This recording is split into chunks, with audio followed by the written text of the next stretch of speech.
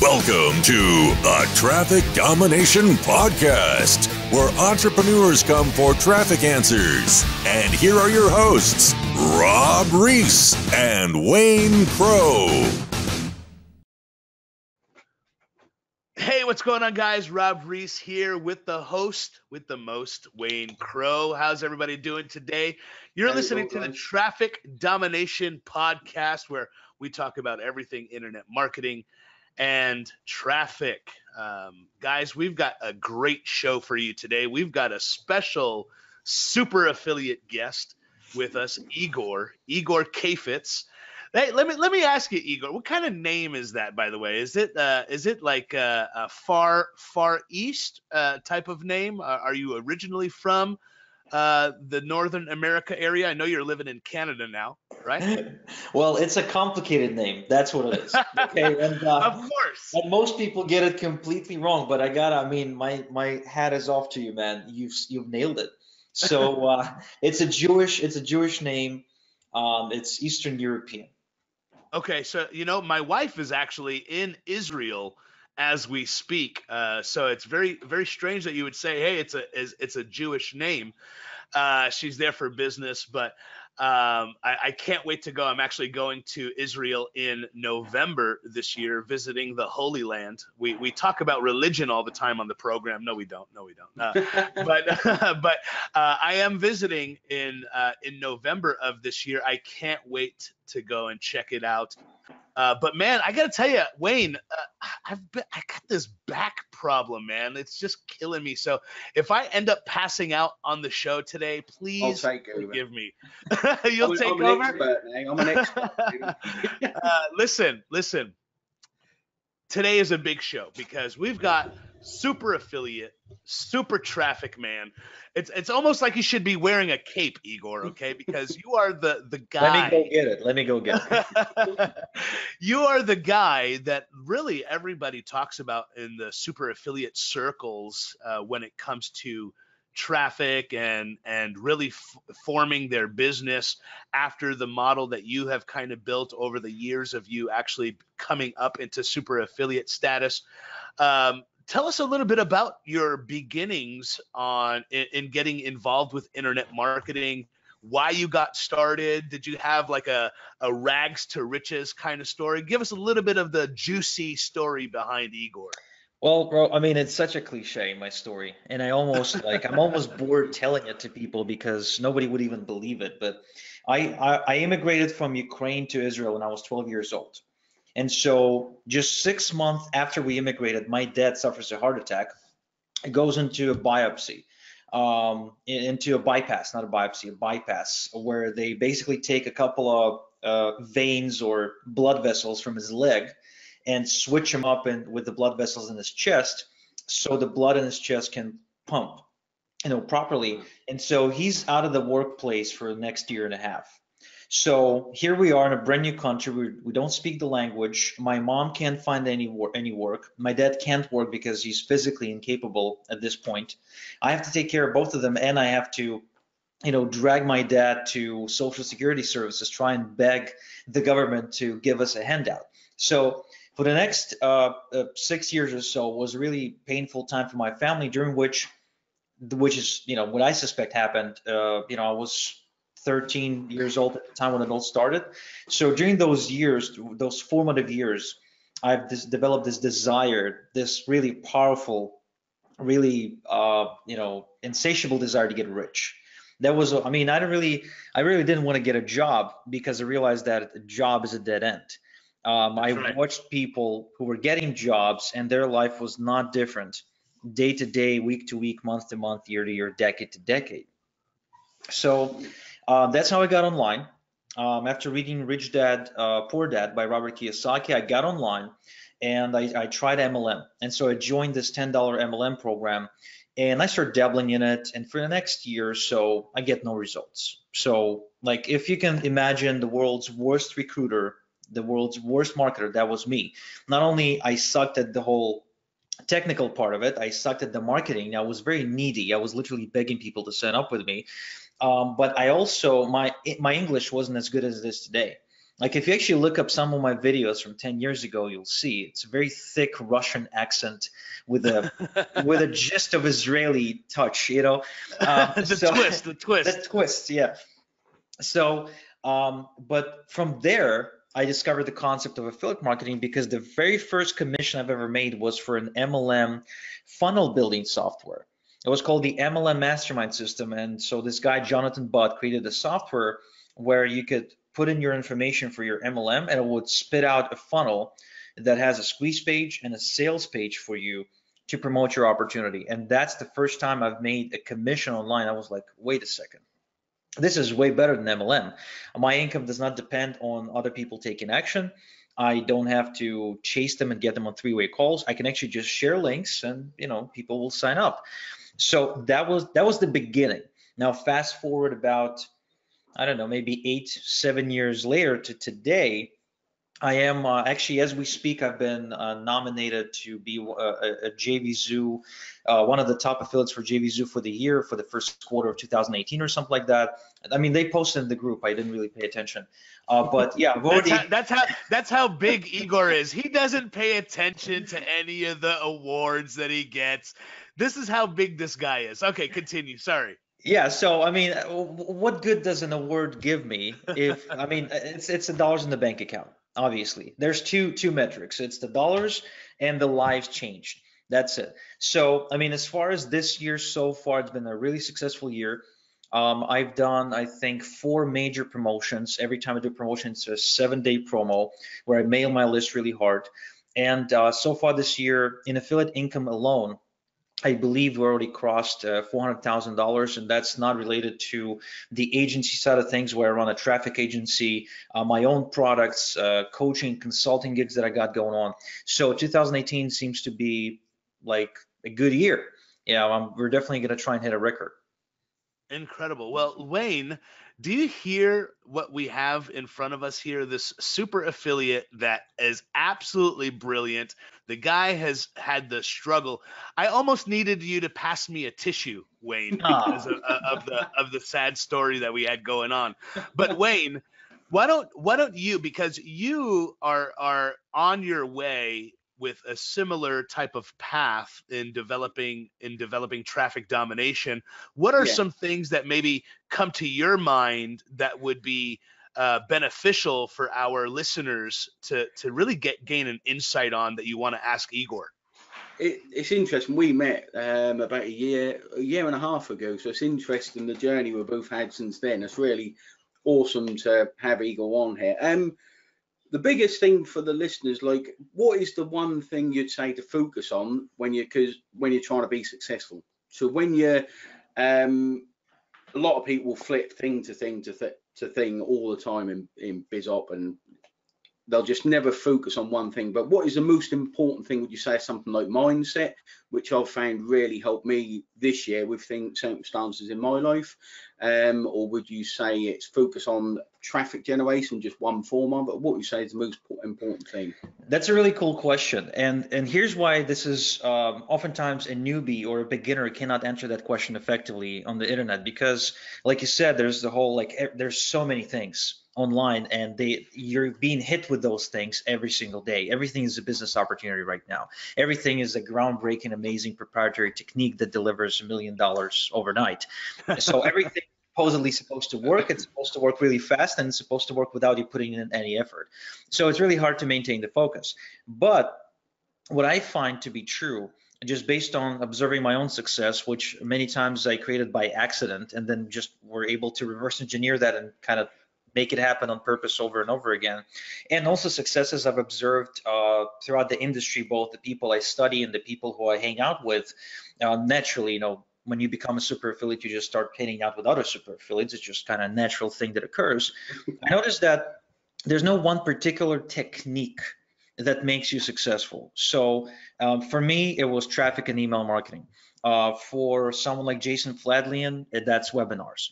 If you ask Dan Kennedy, that's direct mail. If you ask my coach Tom Beal, it's speaking. If you ask my friend John Cornetta, that's e-commerce, right? So everybody has their thing.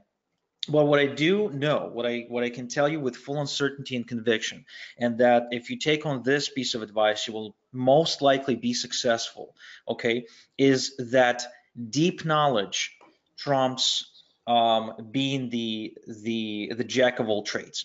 So in other words, rather than trying to master 12 skills, pick one skill that you know is capable of giving you that income that you want to do, and that hopefully you also enjoy doing. Like for example, I enjoy writing emails. So Yeah. for me, it was a no-brainer. So pick one skill and get so good at that skill and develop deep knowledge in that skill. And that is what most likely is going to make you successful in internet marketing.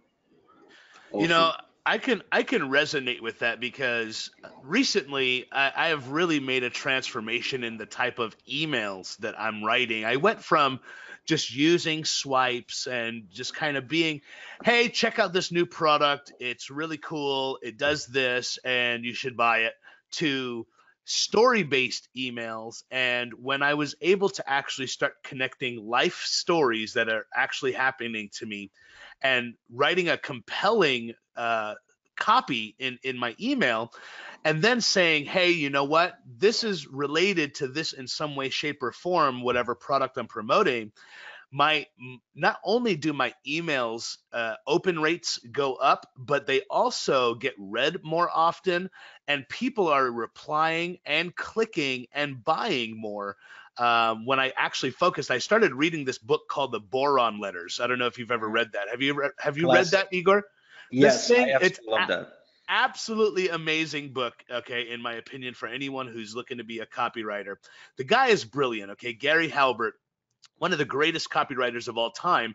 And the last email that I sent out last week that did extremely well was how a prisoner helped me from a heart attack. Okay, and everybody opened up that email. It was incredible, but it was because he dealt with health, he dealt with business, and he gave me some really great insight on what to consider to really become a better copywriter and really just a better entrepreneur all around. So Also, great advice not to stay out of prison. this guy, okay, so if you guys don't know, we talked about it on the last episode, but Gary Halbert, he went to prison based on some mail fraud stuff. I think it was totally bogus, but the guy wrote some letters to his son from the crank, right? From the crank, and he gave some really incredible advice. It's called the Boron Letters. Absolutely amazing. Don't do what he did and end up in prison, because the government will come after you, especially the U.S. government. But Igor, my friend, you are really a model of what it means to be a successful internet marketer. You already have given us a lot of gold when it comes to focus on one thing. Now, what is some of your advice to somebody who has been really going at it for years? Because I was one of those guys who've went at it for years and was not seeing the results I was looking to get. I started focusing on one particular thing. In your experience, what seems to be really the most lucrative portion of the affiliate marketing industry?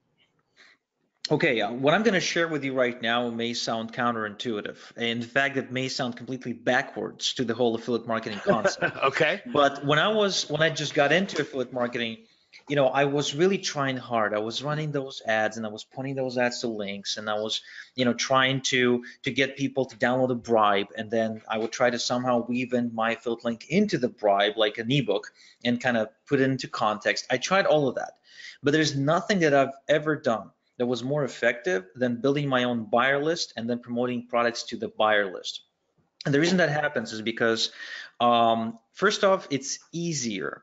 It's always easier to sell to someone who you've sold to before. So a buyer is a buyer is a buyer. Therefore, you end up making more money if you just send out your affiliate links to people who are already buying from you. But second, there's also a relationship there.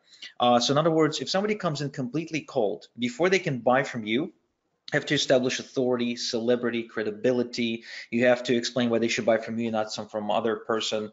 When you're talking to somebody who already trusts you with their money, even if all they gave you was $7, you are communicating with a person who doesn't need you to tell them why they should do business with you. They already know that. Now the question is, Igor, what should I buy next? And that is really, really powerful. Every single successful promotion that I've done, anything over $10,000 for a single product, be it through a webinar, a video sales letter, a text sales letter, or just an email where I've had a buy link in an email, that too is possible.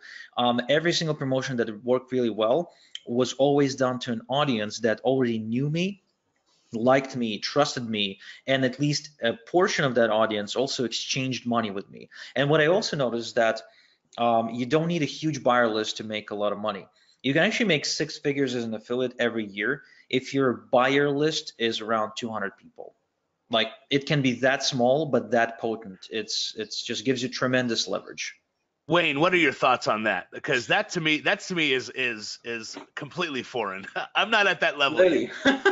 No, that's awesome. That's exactly what we try and teach, is building buyers list. I mean, and that know, like, and trust factor. That's you know, he said it himself. That's exactly what we try and do. What I try and do, and I mean, Igor's pretty much perfected over the years. So hopefully we can extract some more tips from him on this podcast. All right, Igor. So building a buyer's list is going to be the quickest and easiest way for a brand new person to get involved. What is, in your opinion, the easiest way they can absolutely do that? That will obviously do them well, and they can maybe even do it quickly. What's a good tip that they can do for that? So here's the thing: when you're building a buyer list, there's 2 things you need. You need an offer of some kind, and you need traffic hitting that page to get the buyers. Now, most people get stuck on both elements. They don't know how to get either one. So I'm going to give you a blueprint that anyone can use, even if they got online yesterday, on how to build a buyer list really, really quickly. It may not be the most profitable way to do it, but it's definitely the fastest. So the first thing you'll need is a product to sell. And you can either create it yourself based on the knowledge and the experience you've had in the industry. And like you said, Rob, I mean, if somebody's been in the industry for 5 years, I'm sure they have enough experience to create at least some kind of product, you know, be it how to write emails, a WordPress plugin. I mean, it could be anything.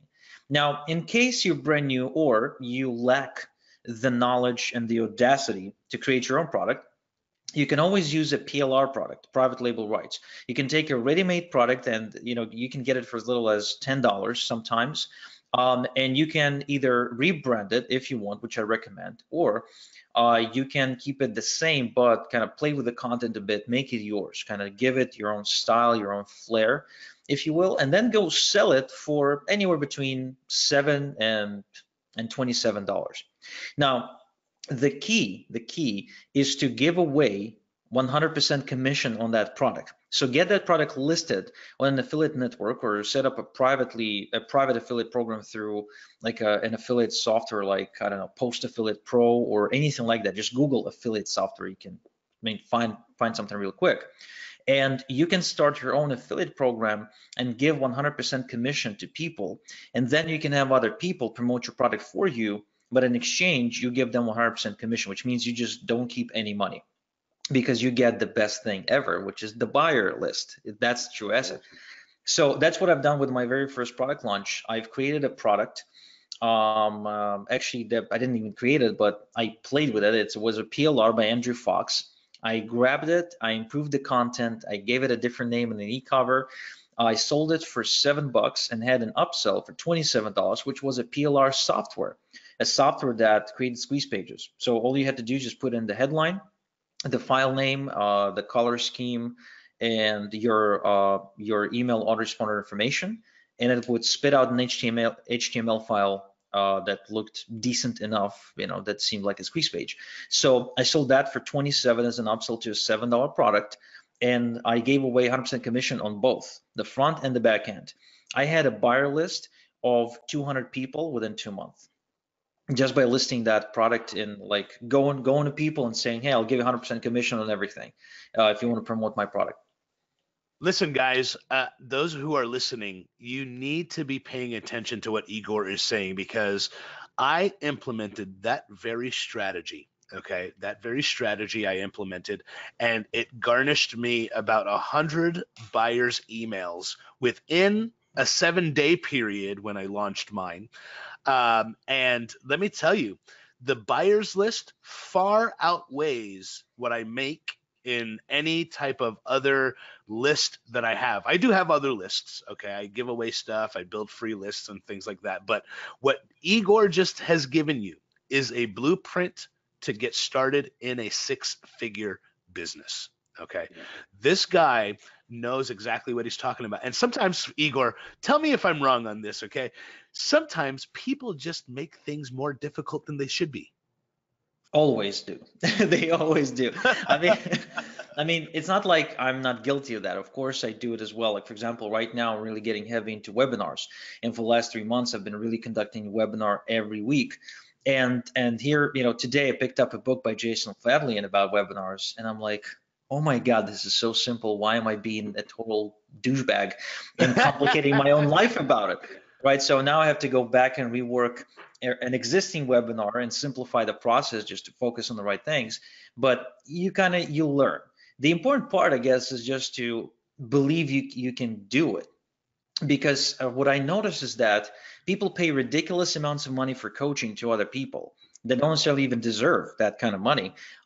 Just for those people to tell them, okay, do this. When they knew that all along, but they just needed someone else's permission to do it, which is the weirdest part, because there's no entity or government agency or a guru at the top of a mountain that tells you when you can and cannot finally start your online business. There's no requirement or prerequisite. Like, you can get out of prison today and start an online business tonight. Your past, your experience, your age, your sex, it does not determine anything about your results in an online business. But somehow people are stuck on the idea that they're not worthy, they're not capable, they're not allowed to. They're waiting for a diploma to be hanging on their wall. They're looking for some certification. That's the new thing out there, right? People get certified in Infusionsoft and stuff like that. I mean, who needs that? Just go and do it. Yeah, you talk about it doesn't really matter your background. And I would say if you have a worse background, you might even do better because your story will sound better to the community out there. All right, Wayne. So we've got Igor for just a couple of more minutes. You had a list of questions. Why don't you end us off with a question that you had? I saw it in the chat that we had. It was a pretty good question. Why don't you go ahead and ask it? So, obviously, what's happened to MOBE recently? What would you say to listeners to give them confidence to, they can just attack their internet market business? And what happened to kind of these companies was not an epidemic that's going to spread everywhere?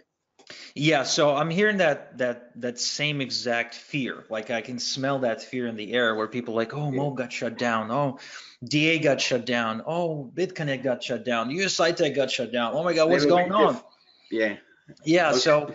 So it reminds me of the days when several years ago Empower Network went down, and Empower Network was a big company. They made over, I think, $100 million. It was huge. I don't know any, you could quite literally spit in that direction and you would hit at least 3 people who were a part of Empower Network at one point or another. Yep. And I actually know people who joined Empower Network 3 times. Like, they would join, they would then they would join under one sponsor. They didn't like it. They come out. They would see another sponsor giving a better bonus. They would go into that company and into that team. So my point is this: companies do get shut down for one reason or another. Sometimes it's FTC. Other times it's merchant processing. Other times, some affiliate doesn't get paid on time and they start spreading the bad news, and all of a sudden everybody leaves the company. Same true for MLMs. Absolutely the same is true for network marketing companies. Does that mean that internet marketing is shrinking and that we're all going to make less money, and that 10 years from now internet marketing will not exist because FTC is going to come up with some bullshit regulation that's going to say that you're not allowed to promote affiliate products anymore? Not at all. Not at all. These companies, the cases are completely individualistic.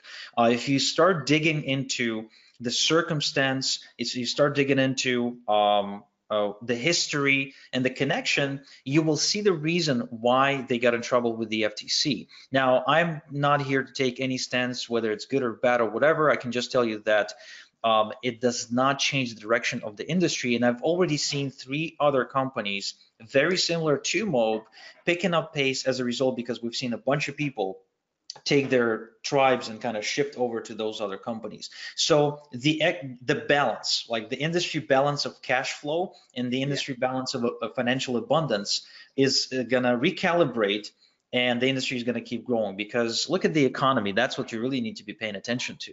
It's not about MOBE, it's not about DA, it's about what's going on. Like, for example, I'm in Canada right now, and because of what Trump is doing, I think General Motors in Canada will lose 80,000 jobs.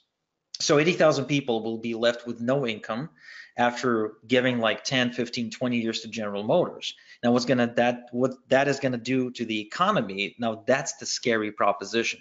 So is it scary to promote intermarketing products? No, it's scary not to, because the outlook, the grim outlook of the financial situation of our economy is kind of looking at us and tell us, man, you better build a passive secondary stream of income right away. That's right. That's right. Well, but thank you, Igor. Thank you so much for visiting the podcast. Why don't you give us a quick little plug on how people can get to know a little bit more about Igor? Sure, absolutely. I suggest you go to igor.cx and attend my free training, where I show you how to get 50 to 500 new leads each and every single day on complete autopilot without touching your computer. And it doesn't involve social media, Facebook ads, or uploading videos on YouTube, or doing any kind of geek work, if you will. So if you want to get traffic on autopilot, go ahead and visit igor.cx, attend my free training, and we'll talk to you then.